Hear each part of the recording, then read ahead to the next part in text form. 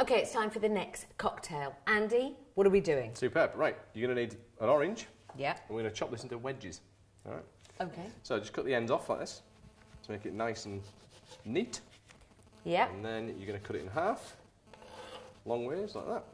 Okay. And then you just take half your orange straight down the middle, like that. Okay.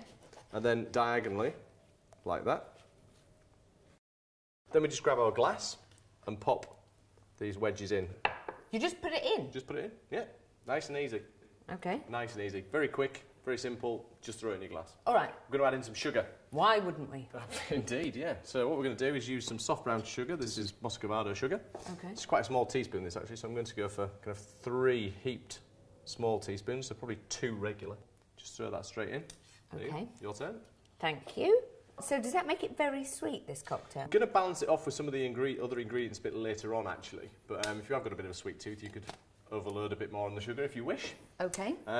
Now, grab your muddler, which is effectively a stick. Your muddler, a stick. There it is, and we're going to crush it with this. If you don't have one of these at home, you can use a rolling pin, or you don't have to have all the fancy kit we've got. If you've got something that'll do the job, you can use the end of a wooden spoon. Yeah, absolutely. Okay. So put your hand over the top so it doesn't squirt out or doesn't make a chance to leap out of the glass. Yeah. And then just crush the sugar into the orange. Once we're getting that in there, and you can see that the sugar's dissolving as well. So that's the beauty of using this soft sugar instead of, say, Demerara, which is quite gritty. This will dissolve quite easily. So there you go. Lovely. That's fantastic. Into that, I'm going to add some Grand Marnier, which we've got tucked away back here. Okay. So this is orange flavoured. It's a cognac base, but it's orange flavoured, so it's going to really bring through the notes of the fresh orange. Okay. So we'll throw a measure of that in as well. Lovely. Up to you. Lovely. Yeah. Okay, hold on a sec. This, don't you? Wait a sec. Okay. Fantastic. We'll pop that down. We'll grab the Campari. So we've talked about the sugar, talked about balancing it off with a bitter ingredient. Campari is very bitter. So we're going to just add in a couple of teaspoons, so 10 mils. Okay. Into here, just to bring the balance. And if I wanted to make this non-alcoholic, you just don't put in the Grand Marnier and you don't put this in? Exactly, and you just add in more tea and more juice when we get to that bit in a moment. Okay, because I actually think that would be delicious, just with tea and the orange and... Just when I said you were getting the hang of it. Yeah. Right. It's close enough, we'll just throw it in. Right, then we're going to add in some ice. This will help to keep all the stuff at the bottom. Can I have some, please? Fruit. You can indeed. There we go. Thank you. And then I'll have some as well. Why not? We're using fresh ice here, not the frozen type. Keep you guessing. Right, and we're using the ginger and mandarin infusion tea this time. Okay, which delicious. we've made simply as you would a pot of tea, boiling water, let it steep to get all the flavour out, and then we've let it cool to room temperature, and I've popped it in the fridge just to make sure it was nice and cold for our drinks. So we're going to add in 50 mils of that, like so. And that will just combine to create all delicious sort of wintry flavours. It will, absolutely, yeah. It's going to bring the spice through, and it's going to really tie all the other ingredients together, yeah, for sure. Oh, this is my favourite cocktail ever. So, blood orange juice, which is going to bring a wonderful colour to this.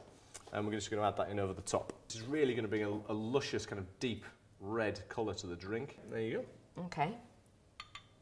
All right. Now, that drink's absolutely fine like that, if you wish to do it that way. But if you do have some ginger, some fresh ginger lying around, I'll show you how to make a ginger fan. To make what do you mean? Dead fancy. Okay, let's do it. So you can it. impress people. You just need a piece of fresh ginger. Yeah. Your knife. Yeah. Then all you do is simply cut some sort of 2 to 3 millimetre slices, quite thin slices. 2 to 3, what's that in English? Thin? Thin, right. Yeah. How many? 4 or 5. Depends how fancy you want to get with it. Oh, but ginger with the mandarin tea and the orange and the sugar. You really get into the smell of it now as well coming through. And the ginger on your nose is really going to help to tie in the flavours of the tea. Some little sticks, our cocktail sticks. Yeah. What you want to do is just pop them straight through the middle like that. Keep them close together and just pop them through the end. So not in the middle, but down towards the end. Okay. And then can you guess what you do? You fan it out. So you just go like that. And this is joyful. There you go, you see? That looks brilliant. It's quick. It smells so delicious. It's lovely, isn't it? It's quick. That was, if you're taking 10, that's definitely under 10 minutes. It looks dead fancy. Look at that. It's truly magnificent. That is delicious. Smells great. Tastes good too. Amazing. And the best thing is, Oh my gosh, that's properly delicious. So why not invite some friends round and take 10? You can download all the recipes, twinings.co.uk.